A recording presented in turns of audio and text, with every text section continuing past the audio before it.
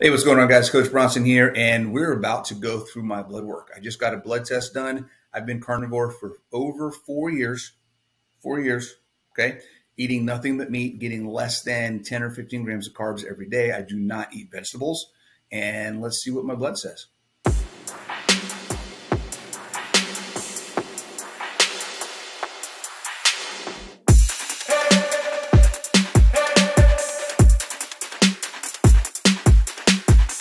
All right, guys, let's get into my blood work. This is, let's see, we're going to actually look at the blood work that I've been taking, not every year, but I did some blood work last week. I did some blood work last year in October. And then I did some blood work in 2019, 2018 at like 3 or 6 months. There's like 3 sets of things of blood work I did the first year or so that I did carnivore. So we're going to see a look at the first year I did carnivore, and then the last 2 years of carnivore, since I've been doing carnivore now for a little over 4 years, right? 4 years and 3 months, something like that. So we're going to take a look at that progression, see how it goes, maybe identify if there's anything I need to change or switch up, try to figure out why some of these numbers may look the way they look, and kind of go from there. So let's take a look. I've got it up here. Let me minimize this, put myself down to the bottom corner. All right, so we're looking at my spreadsheet, and as you can see, like I said, I did 3 sets of tests. I started carnivore in May of 2018. Okay, so this was the first test I did a couple months after. Then I did one September 18. Then I did one a few months after that. So you got kind of like the first look of my numbers from there. And then I did one last year after I got hooked up with Dave Feldman and learned about the ownyourlabs.com website, where you can get way cheaper blood work done, even get a discount on what's there. I have a link now so you can get an additional discount, so you can get 15% off your own blood work. Plus, it's already cheap as heck to do that. You go online, you put what tests you want in, you pay for it, they send you all the paperwork, you just bring it, make an appointment, bring it to LabCorp or wherever you want to get your test done, and then get it all done on your own. It's super cheap. All of these tests that we're going to look at, and there's even more. I don't have everything in here, just the main tests that I kind of wanted to track. But I got a whole bunch of tests. I was like $170, and I got a full metabolic panel. I got the hormone stuff. I got my C-reactive protein. I got testosterone. Like, I got a ton of stuff done. So something you should take a look at, ownyourlabs.com. All right, so let's start off with looking at the ones I just did this week. Okay. So got my numbers. I'm 50 years old. I weigh 185 pounds, 10% body fat, and I've been doing carnivore for almost 1,600 days in a row. Can you believe it? Okay. My C-reactive protein, this is an inflammation marker, is pretty high. It's 2.8 with the reference range is 1 to 3. Okay. This is just a general indication of overall inflammation in the body. And it being super high right now, I'm not concerned. Obviously, it's not. The one thing to keep in mind with all of these tests is they are a point in time. So I've been working out a lot. I've been doing a lot more physical activity lately and taking this test. It's not like I stopped doing things for a couple of days to let my inflammation cool down before I went to take the test. So working out hard, getting up in the morning the next day and go getting a blood test, it's very likely my inflammation in general is going to be a little higher. Working out causes stress, not a big deal. If I were to do this consistently, let's say I went and got a test every month, and every month I did it, it was high or getting higher or trending in an upward direction, then I might probably worry about it. I'm also not having any symptoms of chronic stress. I don't have energy management issues. I don't have fatigue. I'm not worried about any of those types of things. So there's an interplay between all of these numbers, guys. Remember, these numbers are an insight into things that are going on in your body. They do not mean anything. In many cases, they don't mean anything by themselves. You have to look at everything in a big picture view. Okay. Now, there could be something that you're like, hey, you know what? That one number, regardless of everything else, that one number we need to take a look at.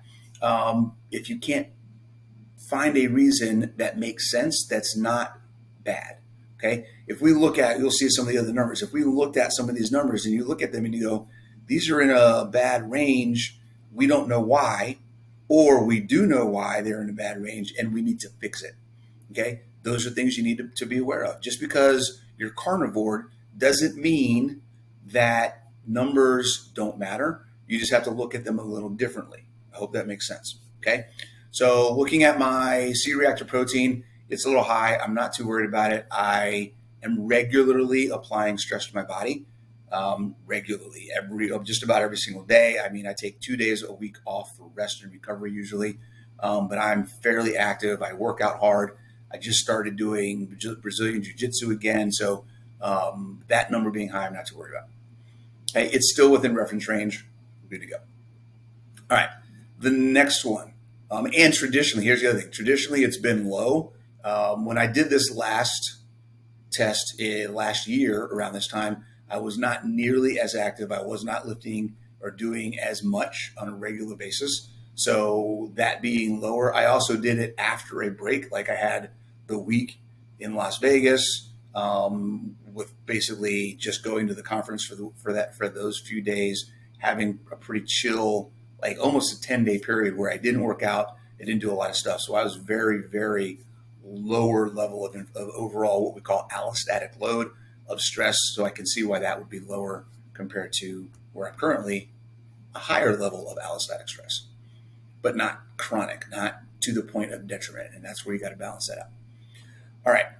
Next one we have is lipids. Okay. We're going to skip over all these other things. All right. Total cholesterol. Holy cannoli, 328. All right. Here's what's going to happen, guys. I'm going to go through these things and just kind of tell you if I'm concerned or if I'm not and why. But if you really want some details, I'm going to put some links in the description. There's going to be a link to Cholesterol Code, which is Dave Feldman's website that explains all about cholesterol, lipids, and how they should react and where your ranges could be based on your dietary and your dietary lifestyle and your activity, things like that.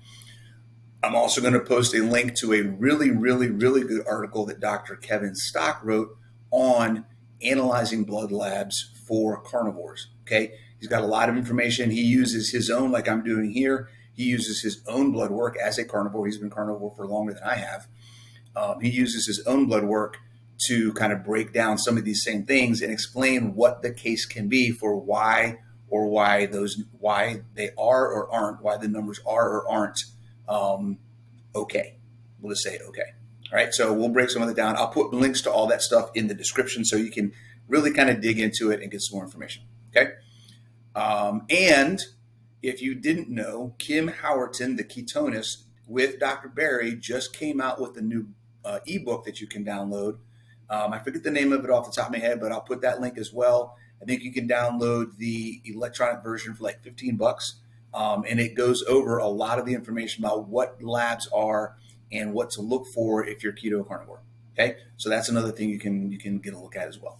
It's really cool. I just got it today and it's got a lot of good info in it. All right. So we talked about C-reactive protein. Let's look at LDL. Total cholesterol is high. LDL is high. Direct HDL is high. Triglycerides are low. What are we really worried about? Okay.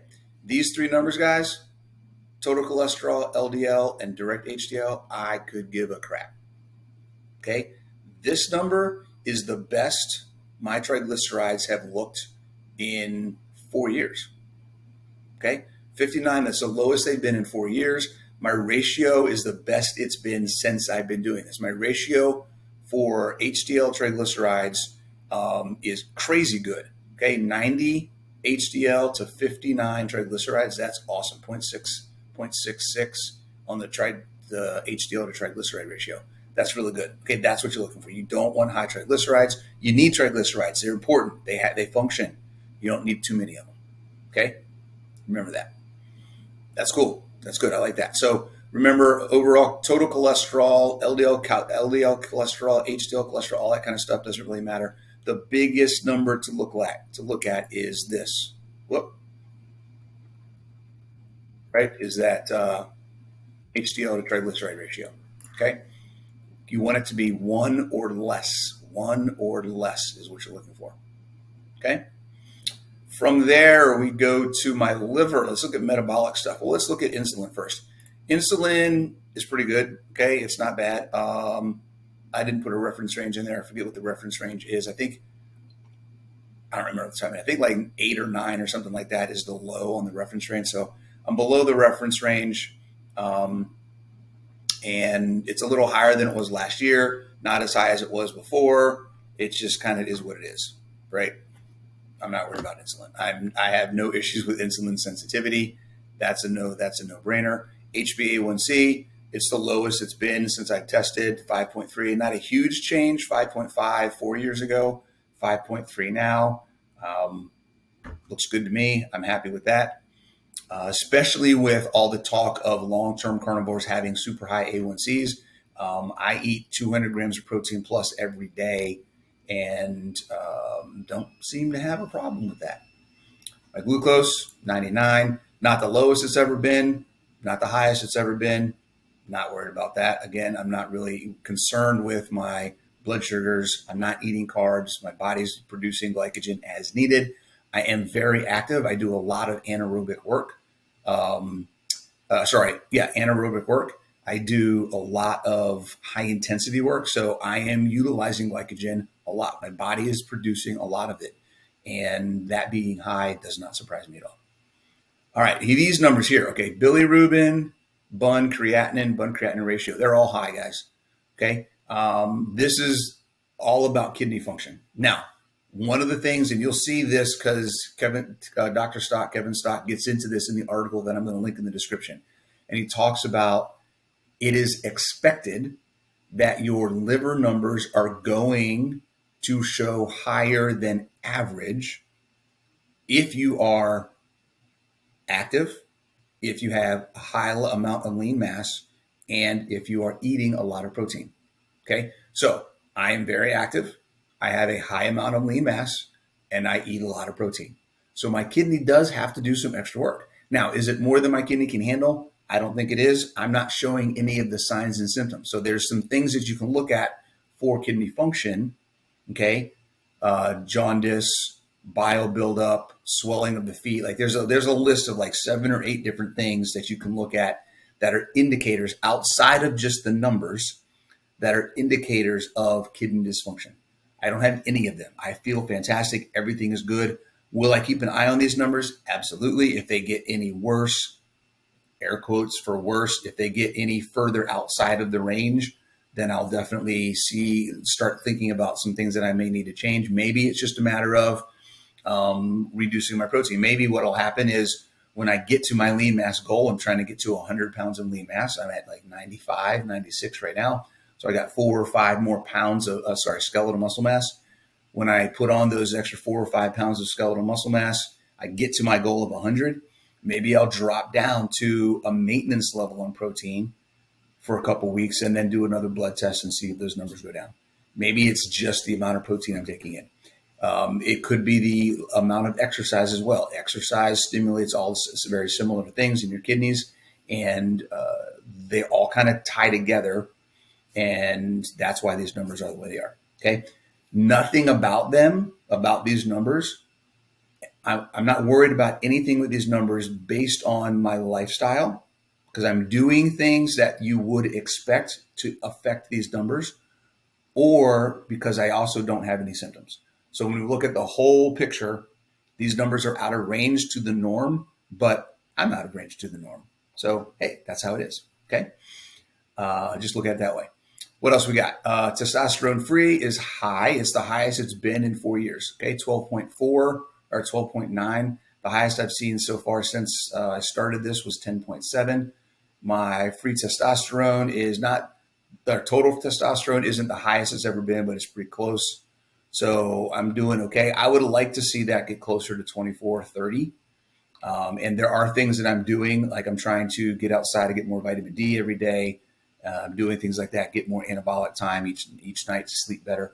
A lot of the things that we do to help build muscle also helps increase testosterone. So trying to work on some things there. I like that number being at 12.9. I do want it to go up. So I will be doing things specifically to help that number go up. Okay.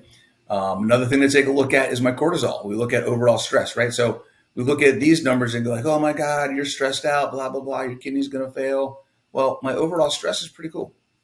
This blood test that I took was in the morning, in the AM, and I'm at 12.4. I'm like smack dab in the middle of the healthy range for cortisol at that time of day. Okay. I don't have a problem with that. I'm good. Right. So in general, guys, I think these numbers all look good. There's nothing in here that makes me go, oh my God, I'm going to die.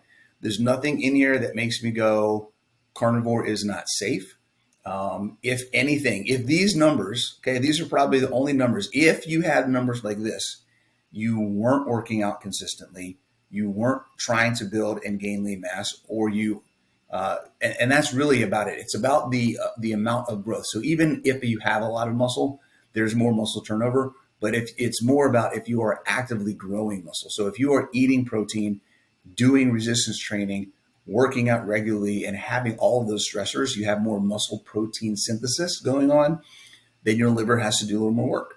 Or sorry, your kidneys have to do a little more work. I said livers before, didn't I? Your kidneys have to do a little more work. Okay. So that is why this is happening. Your kidneys are just doing more, and that's fine. Okay. It's okay.